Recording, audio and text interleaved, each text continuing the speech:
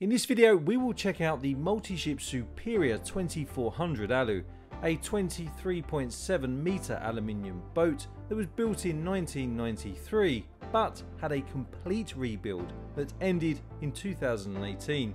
She was made by Netherlands-based Multiship and has a displacement of 40 tonnes.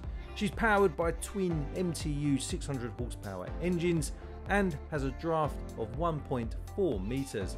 Her air draft is 4.95 metres. So sit back and relax as I take you on a tour of this unique boat. The large swim platform is one of the first things that sticks out to me about this boat. Not only is it big enough to hold the vessel's tender, but it also has room for 2 staircases. There is also enough room for the parasail with its 180-degree reach. The boat is actually currently listed for sale with the Volk Yacht Brokers. And as always, I'll leave a link to their website in the video description. Making our way along the port side of the Multiship Superior, what grabs my attention are the large windows gracing the vessel's roomy saloon. These large windows are manufactured with double glazing Rigo material and give a fantastic panoramic view of the boat's surroundings. When we get to the vessel's bow, we glimpse the seating arrangements on the boat's exterior. You can imagine sitting here with a glass of your favourite tipple as you cruise along the coast. But now let's head on board. Entering through the port gates, we come across the spacious aft deck, perfect for al fresco dining. 2 large doors connect this open area to the saloon. I love the large tables with their distinctive thick pedestals. The aft bollards are conveniently placed forward of the seating area, contributing to the vessel's efficient design. What do you think of this space? Let me know in the comments below. If you haven't already, please don't forget to subscribe to my YouTube channel. Let's see if we can get to 50k subs.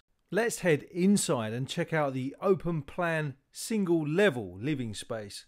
On the port side forward of the stairs which lead down to the aft accommodation areas is the open plan galley.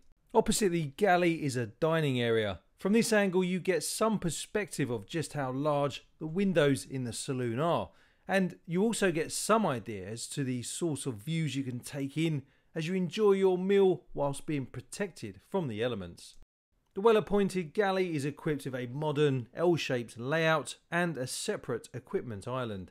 It boasts a Miele combo microwave oven, dishwasher and a Liebe fridge.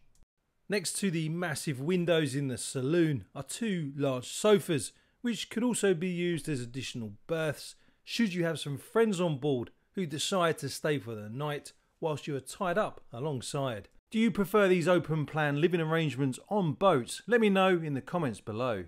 In between the 2 sofas is a custom made table. I think this is an excellent area for just relaxing and chatting with your guests.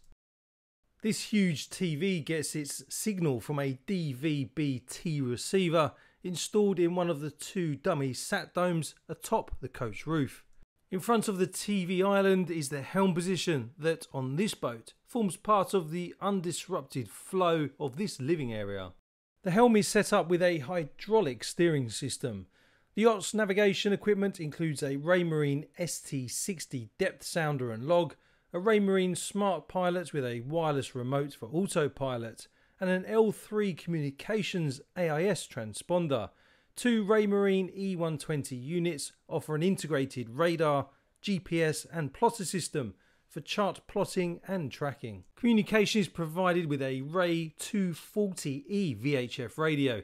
Remember, if you need to upgrade your comms or nav equipment on your boat, feel free to check out my Amazon stores. You'll find the link in the video description. Now let's head down this staircase located to the port side of the helm position and check out the 2 forward cabins.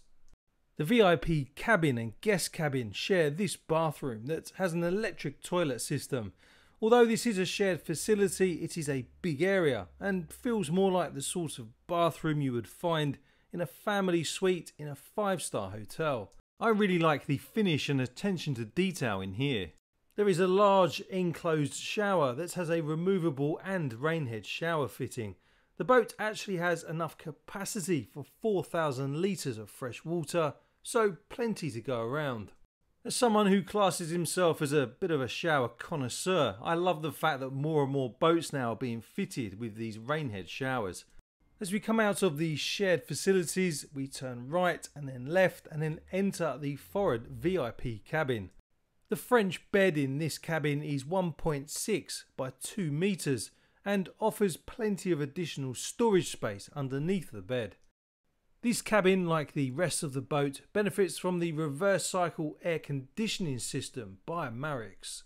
Being what many people would refer to as a digital nomad, I love the desk area here, as I could catch up with some work related stuff whilst motoring towards the next destination. Above the desk is a huge TV, so you can also sit back and watch your favourite yacht tuber.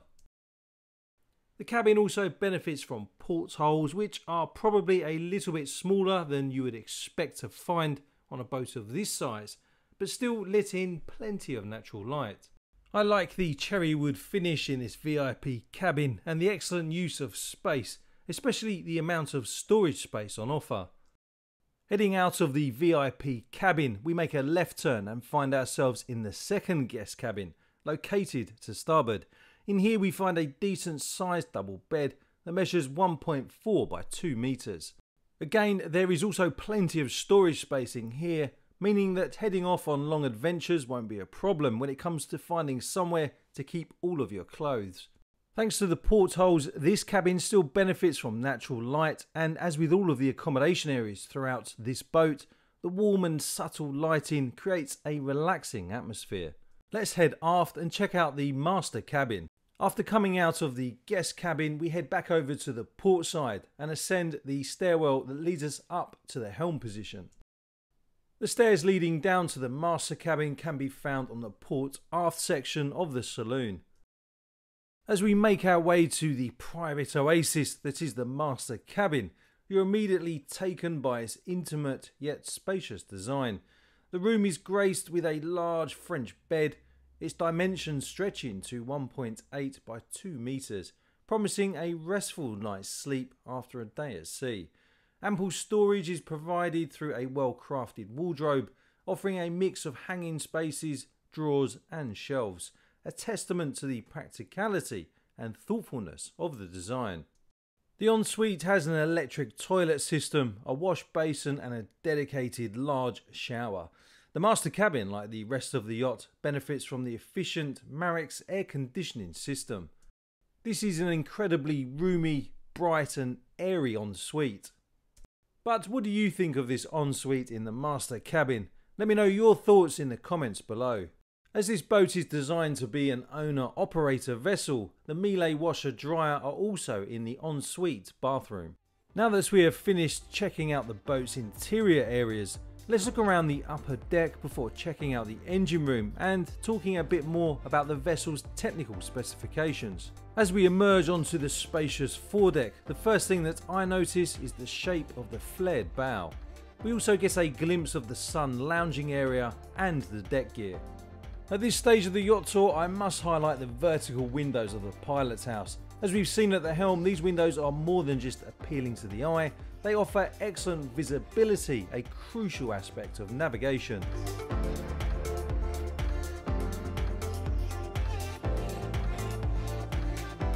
Let's head back towards the stern via the starboard side deck.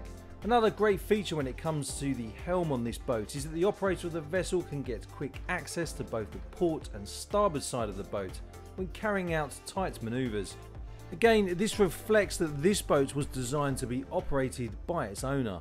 The straightforward and functional layout of the main deck areas lends itself to ensuring that a cruising couple with the right level of experience should have no problem operating this boat on their own.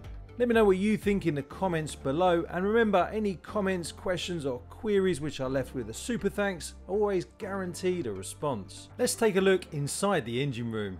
Deep within the heart of this robust vessel, we encounter the heart of the machine, twin MTU marine diesel engines.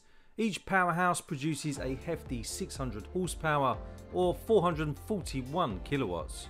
Paired with a freshwater heat exchanger for cooling, these engines ensure a comfortable cruising speed of 8.5 knots and a top speed that can reach an impressive 15 knots.